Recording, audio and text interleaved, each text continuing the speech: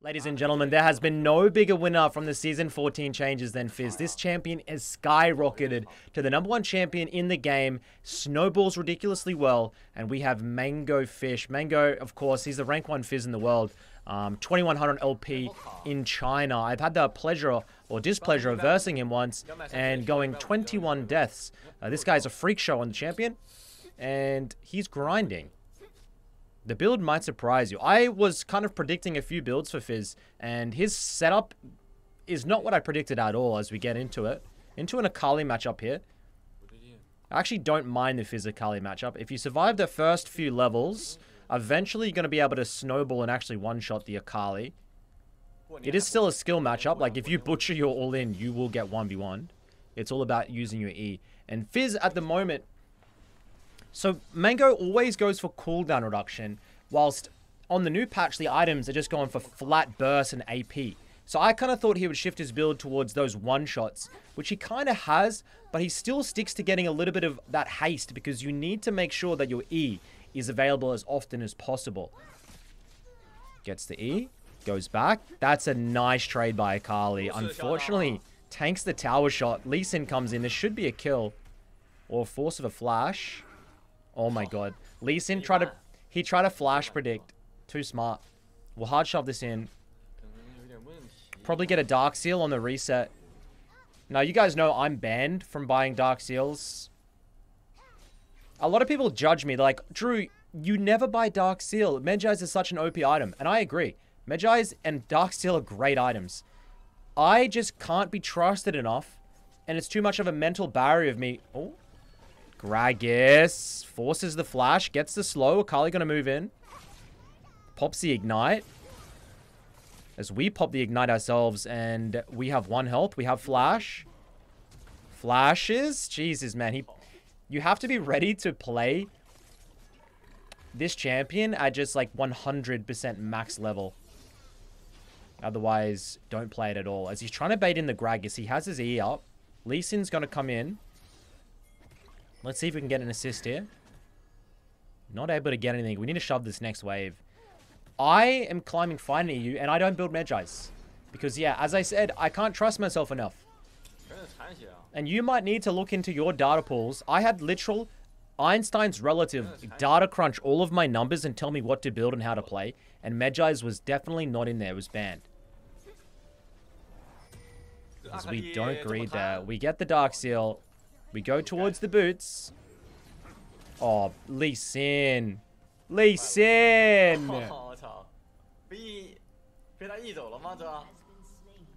Oh, God. The BM from the Akali. And Season 14's been an interesting one for me. I think my champions are equal. I think Talia is good. I think Zoe feels to me weaker. Twisted Fate feels stronger. Cassio feels great. Jay, I don't really play. My AD champion pool is non-existent at the moment. I need to get my Jace and Kiana back up to scratch. Lissandra, I haven't really touched. Corki, I'm keen to try. Corki apparently is doing very well. Good numbers. As expected, Beifang Kiana review coming out very shortly of his new items. I'm giving a little bit of time. He's kind of been experimenting with a bunch of builds. Man, Akali. By the way, Fizz is #1, but Akali's #2. So these are the two most OP mid laners of the patch going head to head.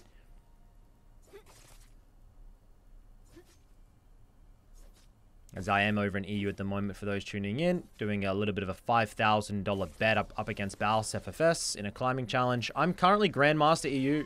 Trying to get Challenger. Baus is just on my tail. Every time he seems to be out of it, he just goes on a weird winning streak, going like 1 kill, 16 deaths, and just wins games. I don't complain. I just need to... Oh. Akali! And she is going to go down. That's a beautiful wait there. A lot of people would blow their stuff so early. He just sits and waits. Very patient.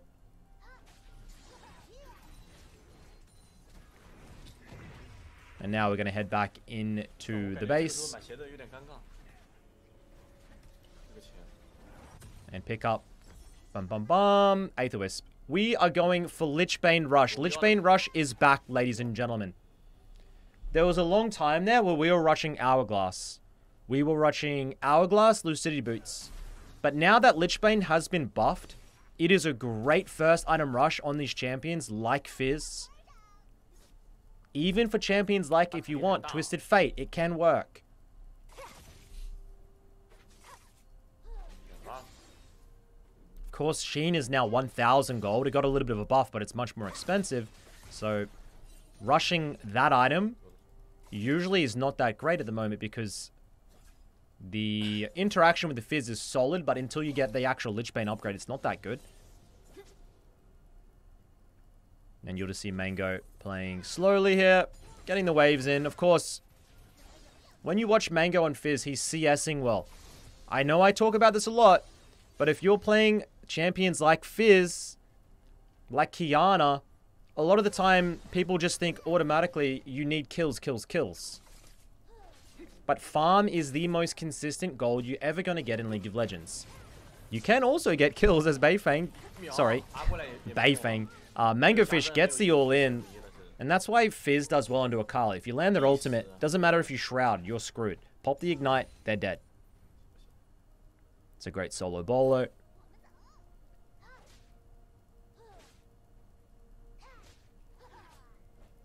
Mango also plays a mean Kassadin. Fizz Kassadin is his two go-tos. And he does like a full AP Kassadin setup with Electrocute and like goes for that one shot. He's that type of Kassadin player. As we get our Lucidity Boots. No surprises there. Some people still go Sorks on Fizz and you just end up with too little cooldown reduction or haste to get that E up 2 times in a fight. The optimal way you fight, right, because you are going to be going for the Hourglass, you go in, you get the E off into the Hourglass, and then when that stasis comes up, your E is just about to be off cooldown. If you don't build haste, you're not going to get that second E, and you're probably going to die. It's a massive part of Fizz's kit, and it's where you see a lot of these top-tier Fizzes excel. Sleece in, pokes. This is going to be... We could Q ultimate here, maybe on cooldown. Q ultimate is a cooldown... is actually an animation cancel, as... Gragas gets the bomber. Pop the ultimate. Gets the sweeper, tracking the Akali. He has flash. But he doesn't want to use it, you can see. Just waiting, waiting, waiting. Can he go on top? Gets it. Oh. That's going to be a one. Oh, he didn't... The burn didn't kill the Akali? Are you serious? He held his flash that whole time and greeted it. He could have got a kill there easily with the flash. But a lot of the time, people would rather take a lot of high-elo players would rather take the risk of getting the kill and the play without using the flash. It's very greedy. But also, if you're able to get that kill there without using flash, it's like a complete game winner. Lee Sin gets baited. And we actually might be able to get it. If we can get this kill with the double buffs here, 100% going to be worth. Maxing out that E, of course, into the W. Akali has Ignite, remember? So he's going to try and hunt here.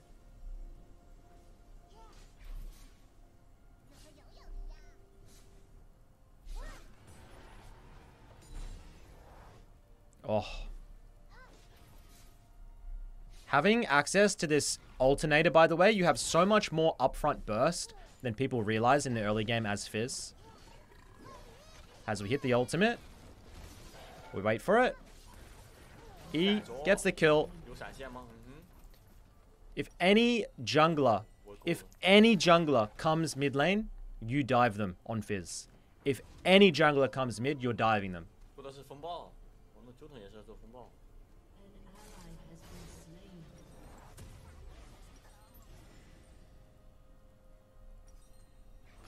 We get that Lichbane at 11 minutes in. And you're going to see how much damage Fizz has with this Lichbane rush. Ollie. I'm seeing a lot of these junglers just take one of the Void Grubs and then they try and get out. This Lee Sin's given 5 kills to Akali now. I don't really know what's going on with this guy. I'm inclined to flame him. As you guys know, I don't play with chat on though, so it's good for me. A lot of people think I've always been like not, you know. Oh. Akali thinking about it. On Fizz, your best trading pattern is like you underneath tower, your E gets rid of the tower. Oh, that's a shutdown. Oh no, E. Yeah, buddy. I used to type a lot. I had a couple of accounts chat restricted way back, like 10 years ago. And ever since playing with chat off, it's just allowed me. It allows me to think about the game in a different way, I think. As Mango, of course, has a much different philosophy with Medjai's than I do. And he gets that Medjai's 12 minutes in. The snowballing with this item, like, you're never going to get a better item to snowball games than a Medjai's. The cost efficiency is from, like, 8 stacks. Anything upwards of that, like, you're not getting any better bang for your buck.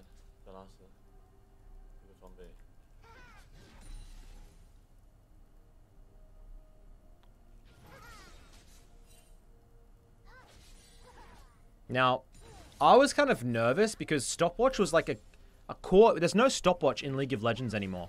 And it was a core component for Fizz early. But the fact that everybody else doesn't have stopwatch is just completely groundbreaking for Fizz. It's probably one of the reasons his win rate went up so much. A lot of the times previously, people had access to a 700 gold stopwatch that would completely negate Fizz ult. Now it costs, what, 1600 gold to get the components? And you've got to fully complete, like, the actual hourglass item. It's insane. Ults. Q. Greg is coming in. We're going to use the Q.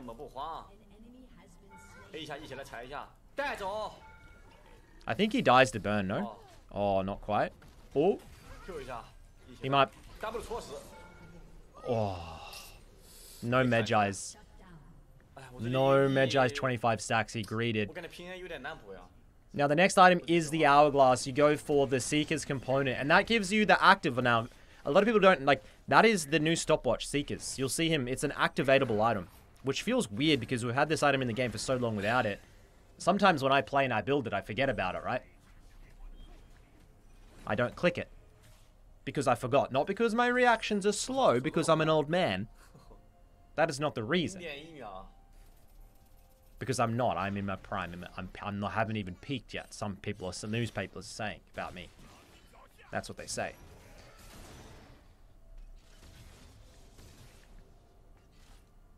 Might be Smeb top playing Graves. Jesus Christ. Smeb fan, surely. He is farming very well.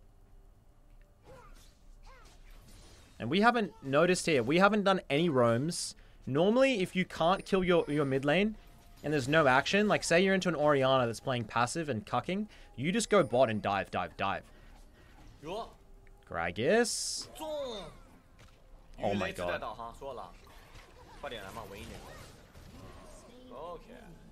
Okay. Now we still have the Hourglass active here. Oh, he didn't get a Q off in time. Gets exhausted.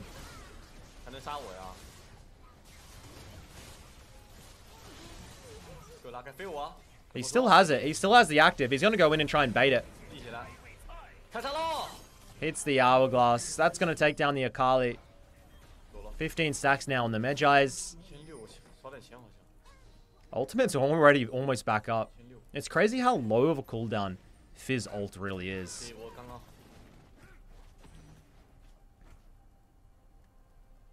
Watching this guy play Fizz, man, it's just a blessing.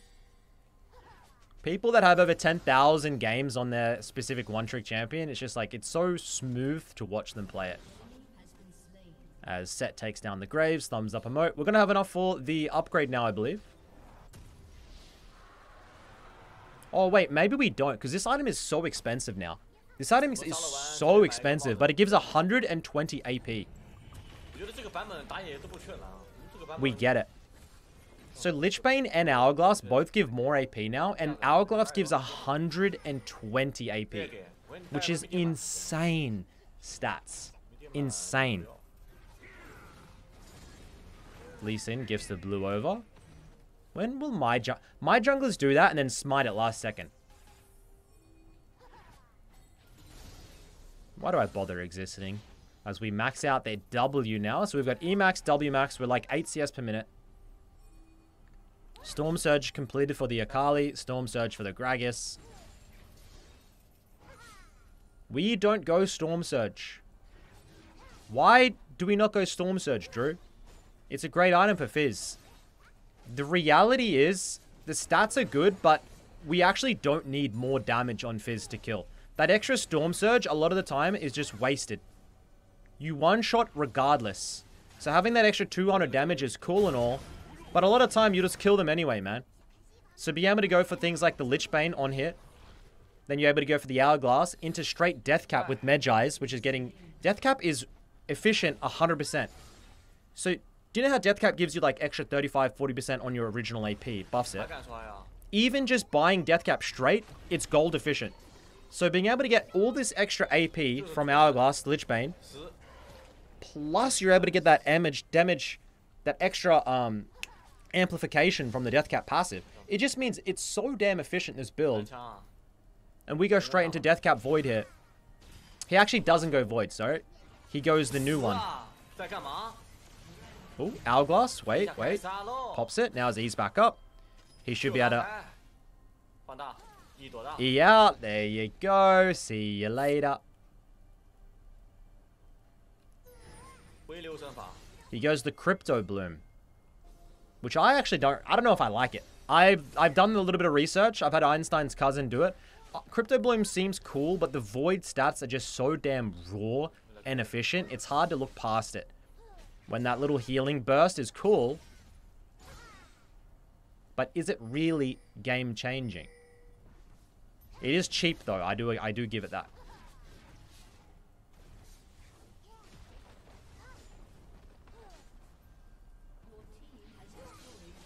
As we are on a mission for 10 CS per minute.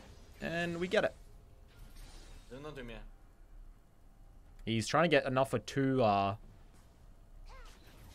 my god, he might even be trying to stay out for Deathcap. World's riskiest split push.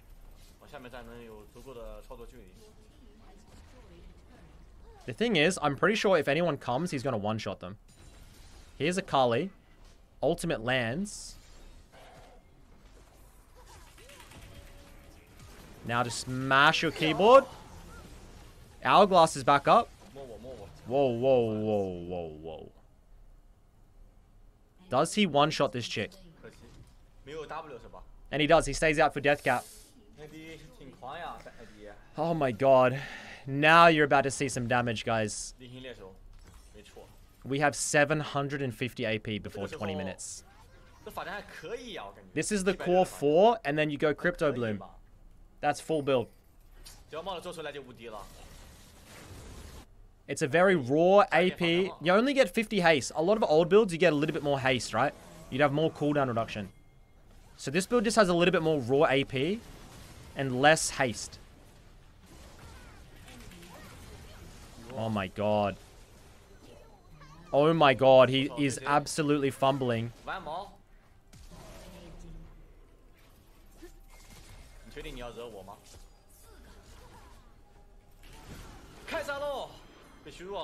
Do you see without the cooldown reduction, he doesn't have the E up in time there and he's going to go down. Now the sad thing is, Fizz Q damage can be like, it can be dodged by a dash. So you saw there, Kai'Sa took no damage from the QW because of the ultimate. It's one annoying thing they did on Fizz where the Q damage can be like flashed or dodged. But because he doesn't have over like 60-70 haste there, doesn't get the second E off, and we go down. We give a little bit of a bounty off. But middle monster, I don't really care because I want to see some more Fizz gameplay as he takes a little sip of his coffee. Look at his little setup in the background. What is that? Dragon Ball Z? Some anime girls. Some red guy in a cape. I don't know what they are. If any anime or like weeb type viewers do know, I'd like to be made aware in the comments. I'm still on my first anime. I'm watching Attack on Titan. I haven't finished it yet. I've been watching it for 3 years. I do about 1 episode a month. I don't know why, but for me with anime, because it's subtitled, right? I need to be very active and ready to watch it. So when I'm tired after a day of hard work, oh, Drew, what do you do for work? Shut up. I don't want to be like reading subtitles and stuff, man. I just want to be zooted out and just chilling and listen. Like sometimes I'm not ready to put the effort in to watch anime. That's the truth, man. Goodbye, big man. GG's. I will finish it though. I'm enjoying it. Next on my list, I need to watch Jujutsu Kaisen, and I want to watch. There's another one I need to watch that I've been talking about. JoJo's Adventure or something. I can't remember what I can't remember what it's called. Cowboy Bebop. Maybe that one. I have a watch list. I'll get to it before I'm dead, hopefully. If not, hey, it is what it is, man.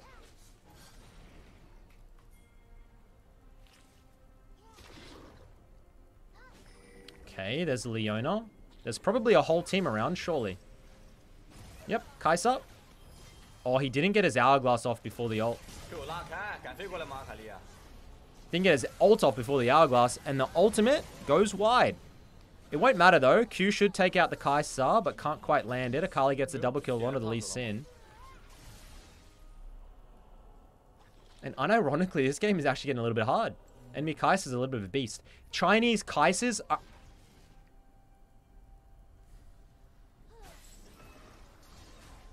Chinese Kaisas... When I played on the Super server, and don't get it twisted, I only played in gold because I got hard stuck. They were every game 1v9ing. Apparently, I talked to a couple of Chinese players. A very popular boosting champion in China is Kaisa. A lot of boosters will play Kaisa or Nidalee jungle. I guess Kaisa because if you're a Smurf, you have self-peel. Enemy Kaisa's only 4 and 4. I mean, I don't know why. They don't even look like that good this game, but I'm just saying. Every game, it seemed like they went 15 kills 1v9.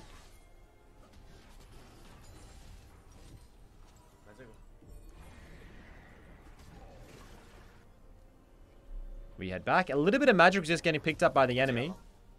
Does he go void or crypto? Let's see here. Looks like he's waiting for the void. Okay, so most of the other games I've seen him go crypto, but this game he has enough for the void, which I like. I think void stuff is actually a lot better, as I said. We're getting 140 AP here. If we wanted, we could sell boots, get an elixir, and get 1,000 AP. But a lot of times selling boots is actually a mistake. Don't always sell boots just because you have the extra gold. Some people get baited into it.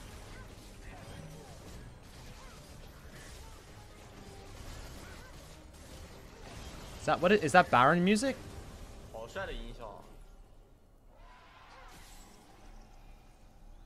I don't know why they added that shit.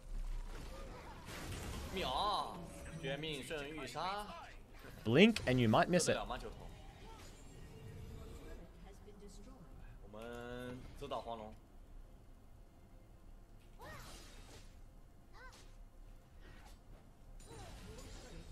Huge.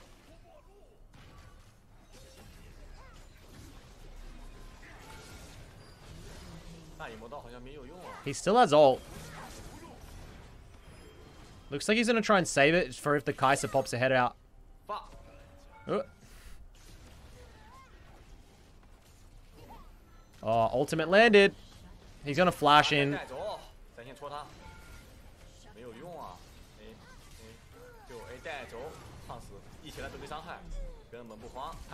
Oh my god. Kill him.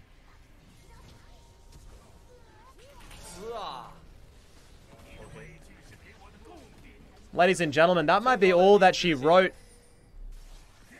Mango Fish on the Fizz. What a pleasure to watch. Thank you so much for watching, by the way. And also, thank you for 500k. I'm pretty sure by the time this video hits, I'll be 500k subs. Been a long-ass journey, man. $500,000. Appreciate every single one of you. And until next time, I'll see you on my next video. Good night.